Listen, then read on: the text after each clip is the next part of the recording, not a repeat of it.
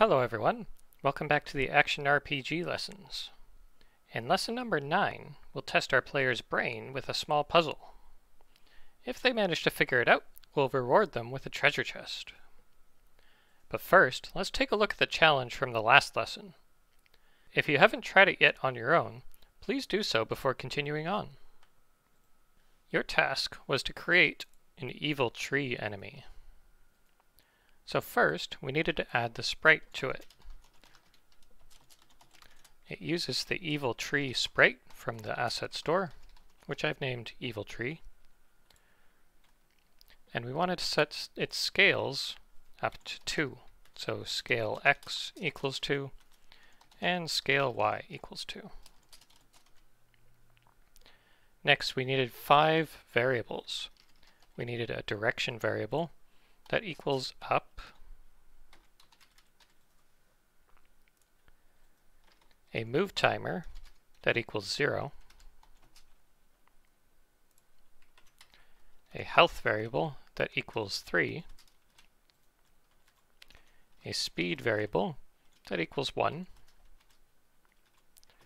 and an invincibility timer that equals 0.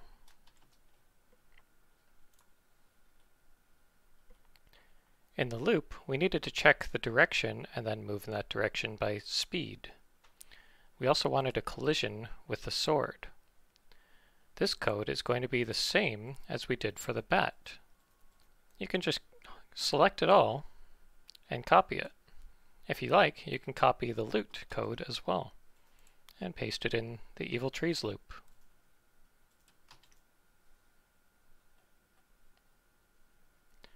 Next, we wanted to count up the move timer.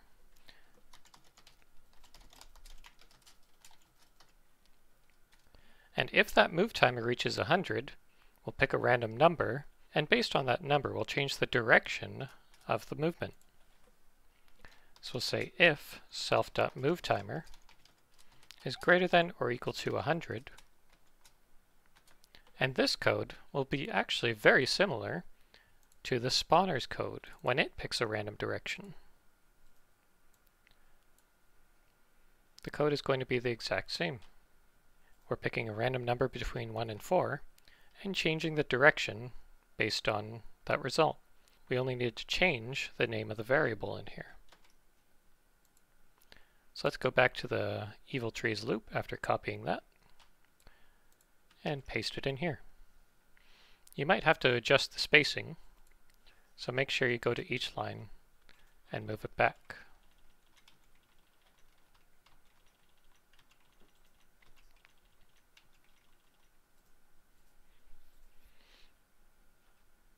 And like I said, we need to change this bat direction to just direction.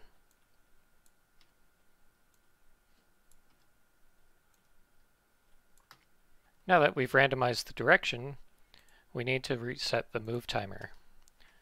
This will happen regardless of what the direction number is, so make sure it's not in one of the if statements. We need to say self.moveTimer equals 0.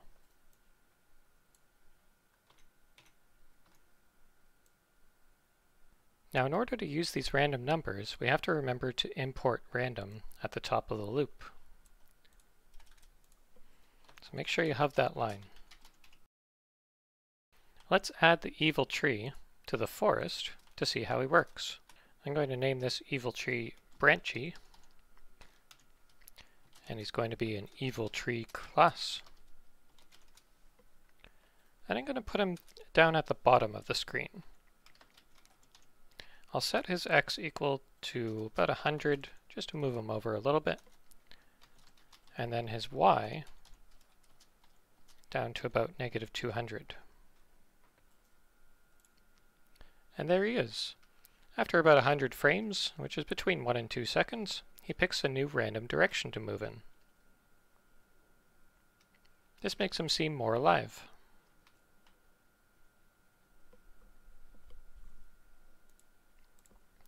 The last thing we needed to do was give the player a collision with him. This collision is going to be the same as the bat. So if you highlight it and copy and then paste right below, The only thing you need to change is what he collides with. Instead of bat, it'll be evil tree. And just like that, if we collide with him, we get that ouch message. Now that our evil tree enemy is complete, let's go ahead and get started on this lesson. The first thing we need to do is create a new room. I'm going to call this a puzzle room.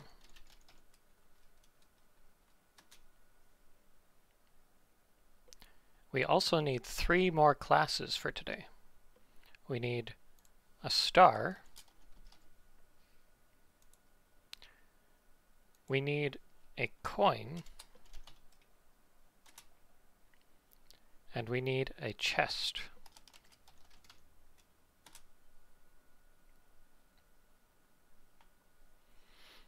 We need a sprite for 4 things now: the background for the puzzle room, and those 3 classes. In the asset store, we have our coin here.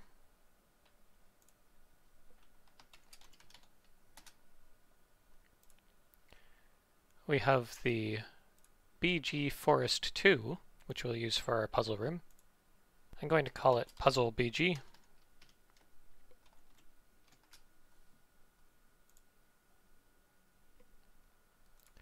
We have the star,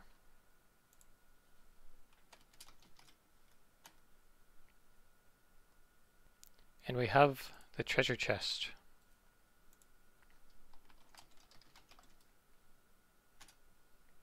Let's go through and set all the sprites and scales for these objects.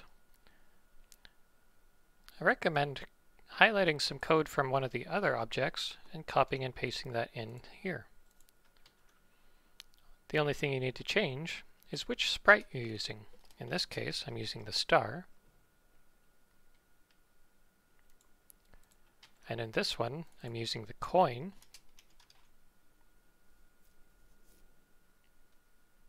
And in this one, I'm using the treasure. In the puzzle room, we'll add a background. I'm going to call it puzzle, and it's going to be a background class. And the sprite is going to use that puzzle BG.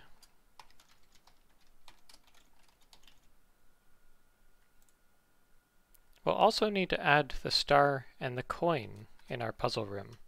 You can place them wherever you like, but make sure they're far apart from each other. I'm going to place the gold star down at the bottom left, so its x is going to be -300, and its y is going to be -200. Let's also add the coin, and the coin I'm going to put at the top right corner. So its x is going to be 300, and its y is going to be 200. Let's quickly add the functionality to move from the forest to the puzzle room. First, let's move from the forest to the puzzle room. We want to check if the hero moves over to the right side of the screen. So I'm going to check if his x is greater than 500. And if so, I'm going to set the room to puzzle. I'll also place the hero at the left side of the puzzle room.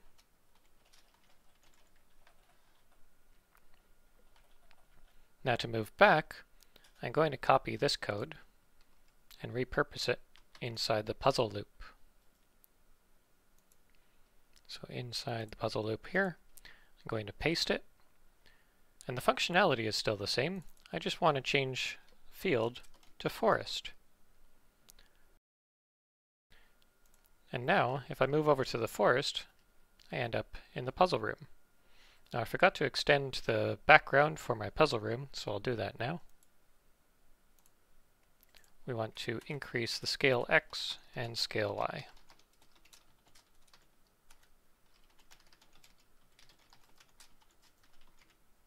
There we are. Perfect. Now since I'll be working inside the puzzle room for today, I'm just going to skip a step and go to the game and set room to puzzle right away. That way we don't have to walk every time. There we go.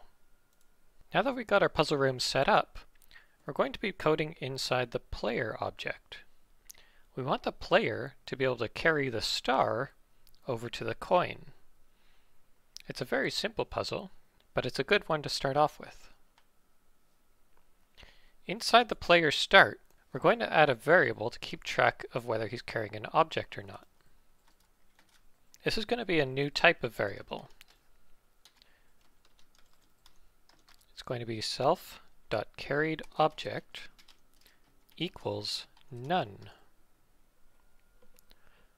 What I've created here is an empty variable. It's basically a placeholder for something else.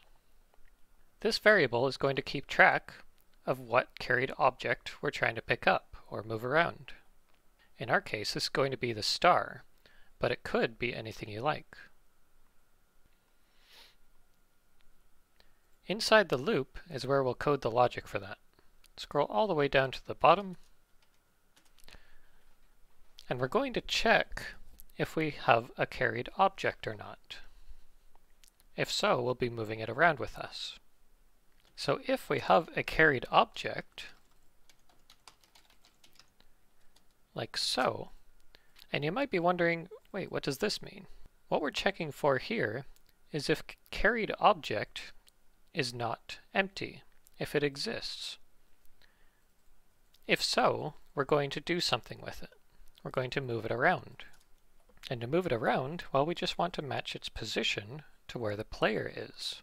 And that's easy. We've done that several times already. We want to say self.carriedObject.x equals self.x. And we want to do the same thing with the y.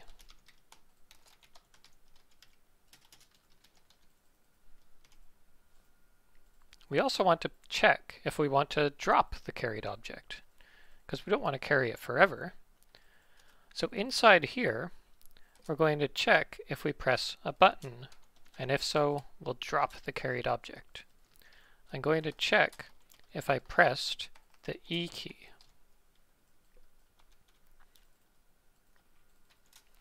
And if so, the easiest way to drop the carried object is to set it back to none, to empty it. So we're not keeping track of that star anymore. It can go on its own way. So how do we pick it up in the first place?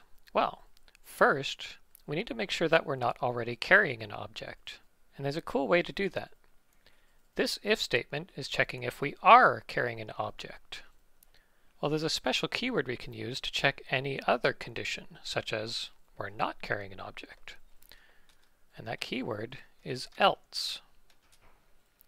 If we're checking to see if we're carrying an object here we're checking anything else. And this suits our purposes perfectly. If we're not carrying an object, first, let's see if we're close enough to pick up one. We can do so with a collision check. So we want to check if we're colliding with a star. So we do a get collision between self and the star class.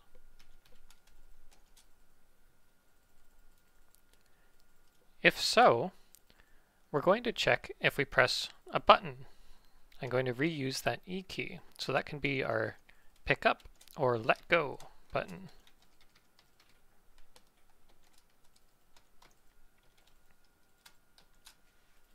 If so, we can do a cool trick here. Since carried object can be any type of object, we can also set it equal to that collision information. So if we're colliding with a star, we can immediately set carried object to be that star. We do that by writing self.carriedObject equals that collision check. It's going to be a long line.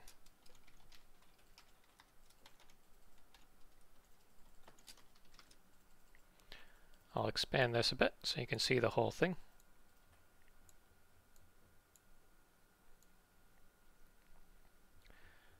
So, if we collide with the star, we're going to check if we press a button, and if so, we make carried object equal to that star that we're colliding with. And since carried object now equals something, the star, we go into this if statement and start moving it along with us. And if we press E again, we drop the star and we no longer move it with us. But we can pick it up again. Let's test this out. If I move over to the star, I'm now colliding with it, and if I press E, there we go, it moves along. And if I press E again, I drop it.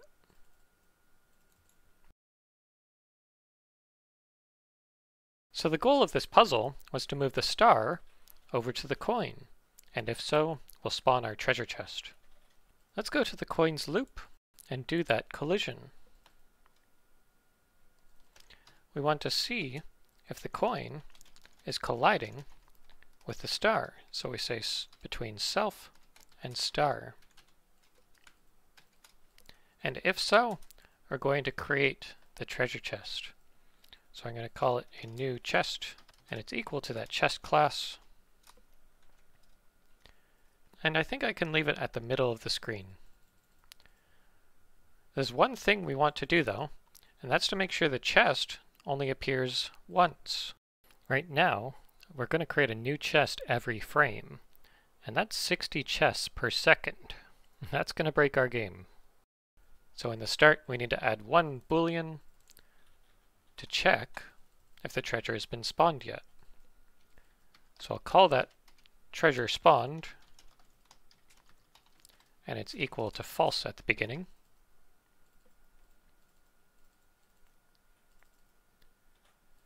And in the loop, I'm going to add a line here to check if the treasure has been spawned first.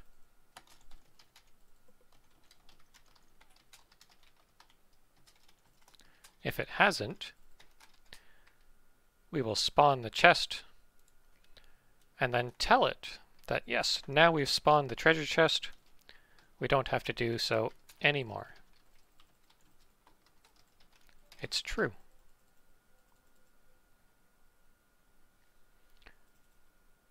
Let's test it out. If I bring the star over to the coin, I get the treasure chest. Perfect. That's it for this lesson. In the next lesson, we'll be able to interact with the treasure chest to acquire a new piece of equipment. I'll see you there.